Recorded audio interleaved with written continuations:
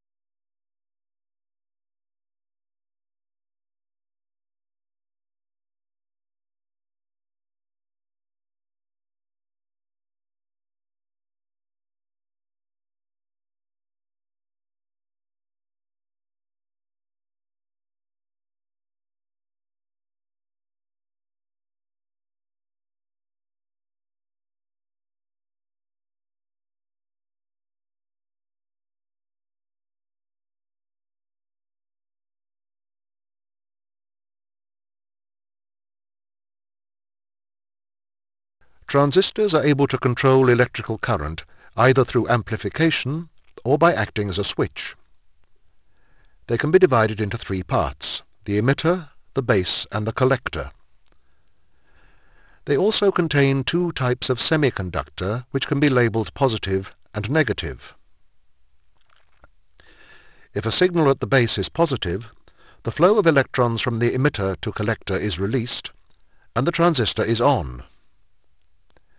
If a signal at the base is negative, the flow of electrons from the emitter to collector is blocked, and the transistor is off.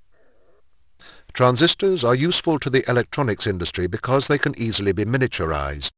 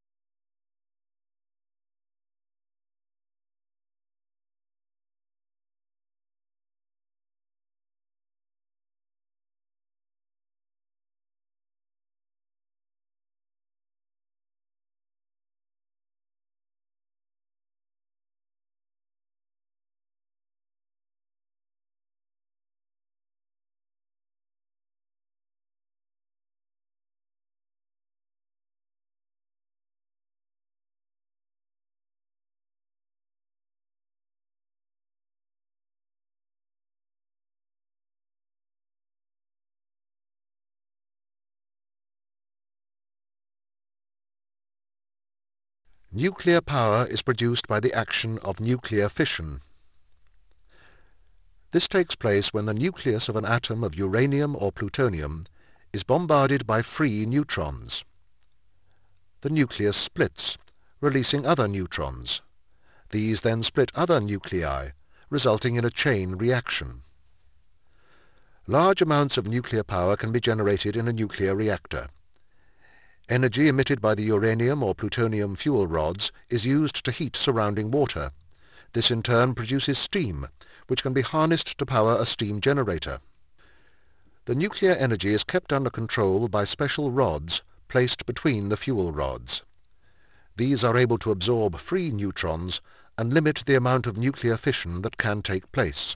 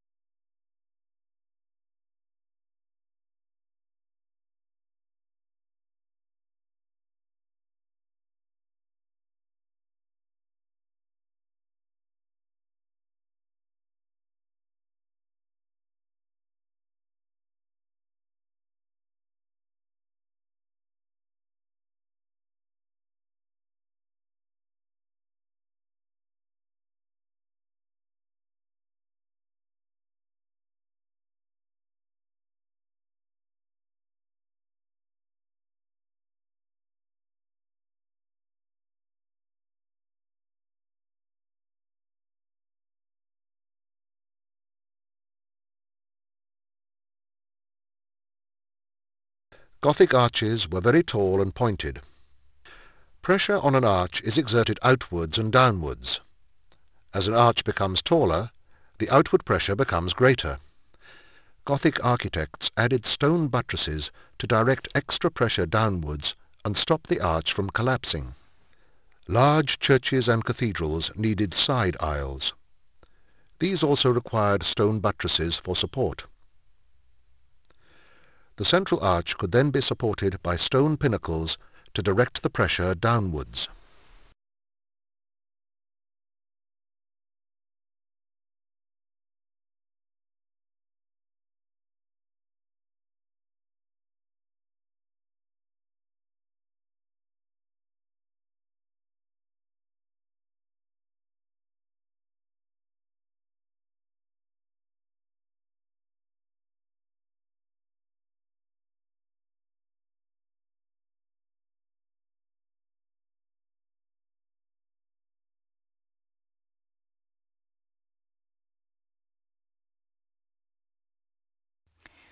Communication was always vital if the human race was going to survive and prosper.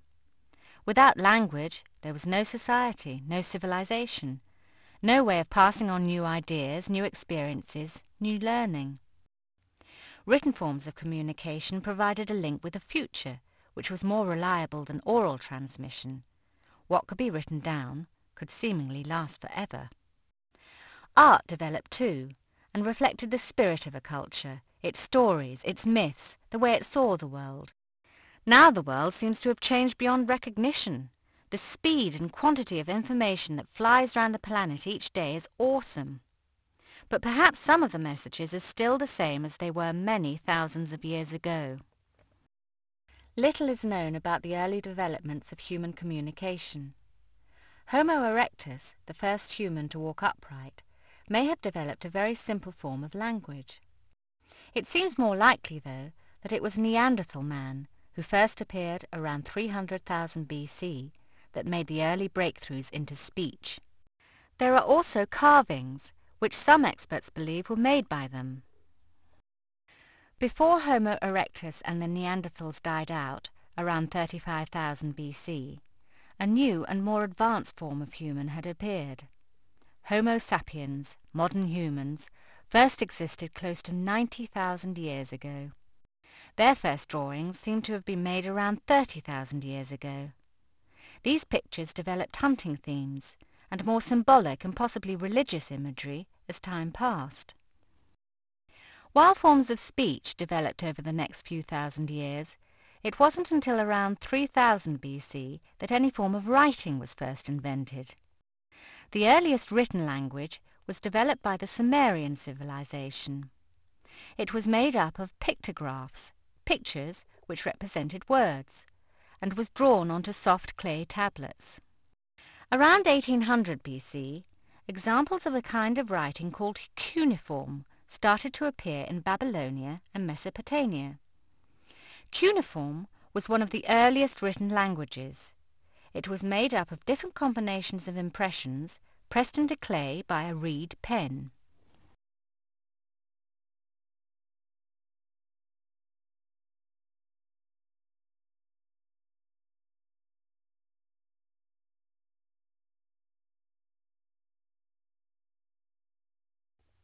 The search for a more portable writing surface led the Egyptians to experiment with a reed called papyrus.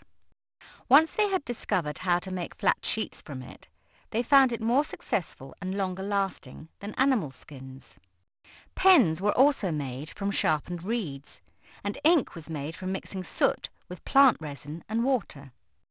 The invention of writing made it possible for civilizations to manage themselves. People could keep records of crops, where they had come from and how they were distributed. Gradually, information about many subjects could be transferred between citizens.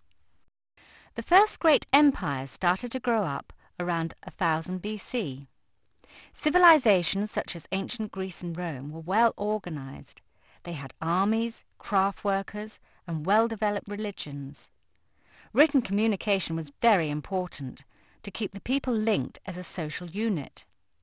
Various alphabets appeared around this time as a means of expressing a language in a written form. The Phoenicians, who lived on the Syrian coast, developed one of the earliest, and it was adapted by both the Greeks and the Israelites. It consisted of 22 consonants. Readers had to guess the vowel sounds.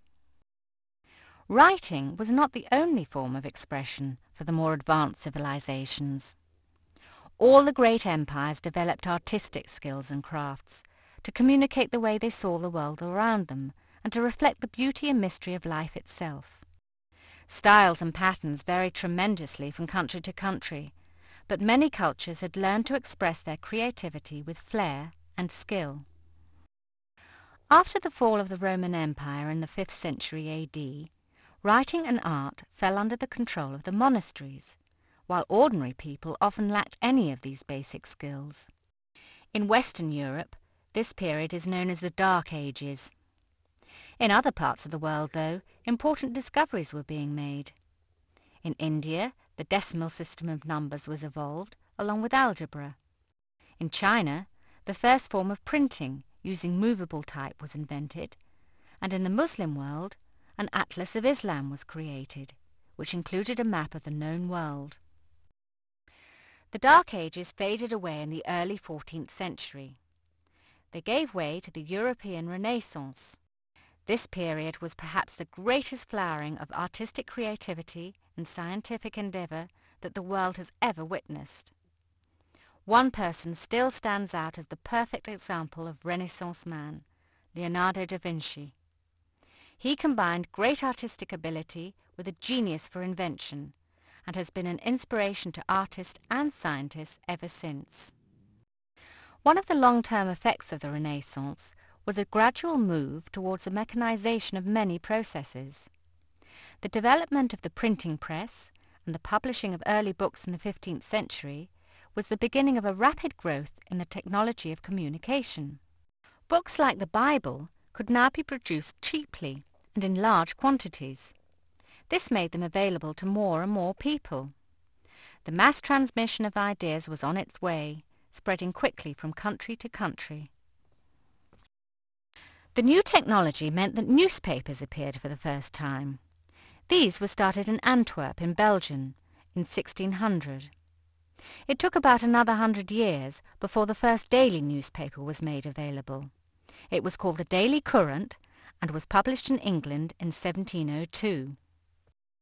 The 18th century saw important developments in the delivery of more personal information.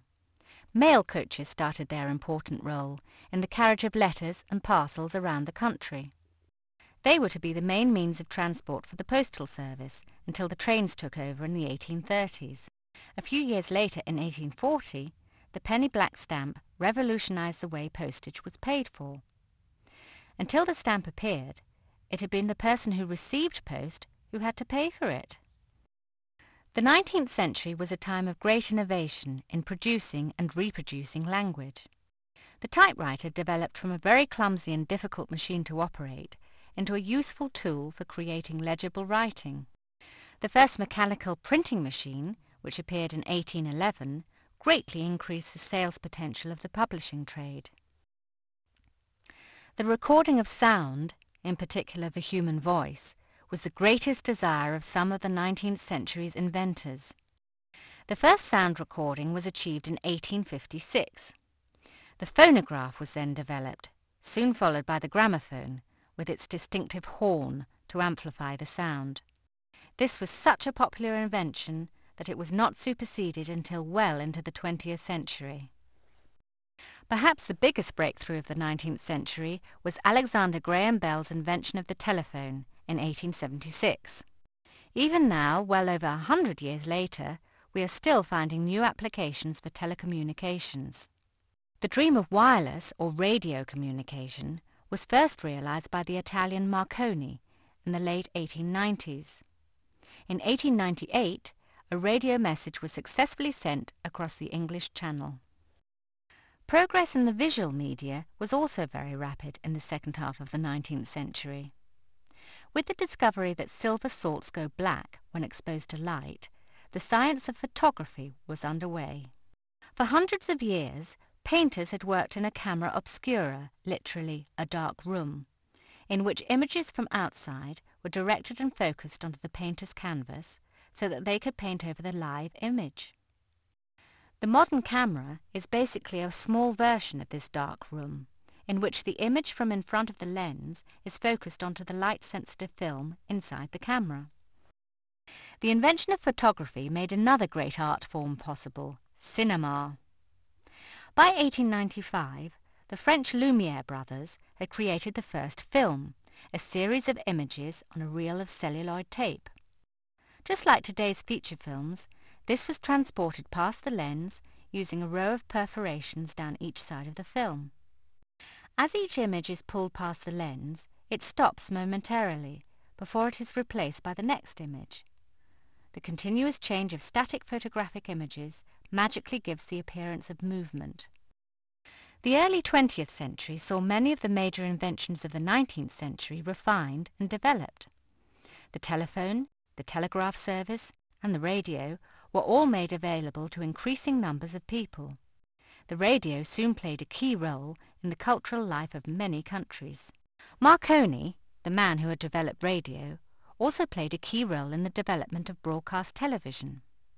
With radio and television, the potential for new forms of public entertainment was soon realized and exploited. Another invention which gave us new entertainment was the tape recorder. This greatly improved the recording quality of music and speech and initiated new ways of bringing sound to the public, such as radio journalism. Like the tape recorder, many inventions that have changed the 20th century have used electronics. They have also been linked to the storage and transmission of information. Many people say we have moved from an industrial age to an information age. The single invention that has made this fully possible is the computer. The first modern computer was built in the 1940s and weighed 30 tons. In the 1950s, scientists learned to store computer information on magnetic tape, just like the tape recorder. The microchip was developed and led to smaller and increasingly powerful computers. By the 1960s, computers were involved in everything from space travel to banking. The idea that everybody would one day own a computer would have been unbelievable only 20 years ago. But two companies, first Apple and then IBM, changed the face of the world with their different brands of personal computer. Suddenly, ordinary people could afford to do new things, create newspapers, play games, publish books, paint pictures, design cars and buildings, access information on the internet, control machines. The list is as long as our imagination.